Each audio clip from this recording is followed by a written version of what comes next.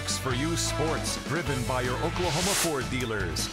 Welcome into sports, everybody. Mike Holder, you have some explaining to do. After one successful season, the Brad Underwood era already over for Oklahoma State basketball.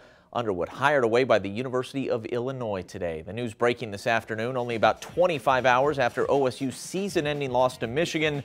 Underwood, who went 20-13 in his one season with the Pokes, calling the job at Illinois a once-in-a-lifetime opportunity. He made about $1 million this year, less than any other Big 12 coach. We all expected a contract extension would be forthcoming, but word is those talks did not go well.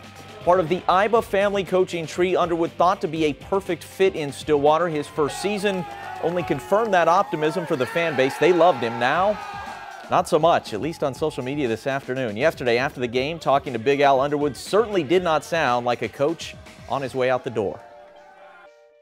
Now I'm proud to have complete buy-in from 15 guys in your first year, get to the NCAA tournament.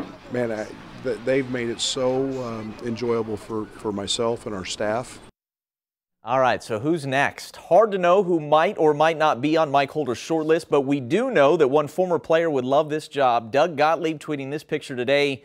Dorothy from The Wizard of Oz, there's no place like home. Doug would love to come back. Here's what the great Eddie Sutton had to say 1 year ago about Gottlieb potentially getting the OSU job. Doug is smart. I think he'd be a great recruiter.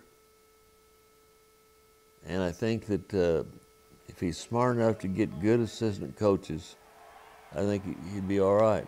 When you were at Central, did you teach in the classroom? Well, Bill Self is uniquely positioned to comment on the Underwood move. Of course, Self played at OSU and he coached at Illinois for 3 seasons. He weighed in this afternoon.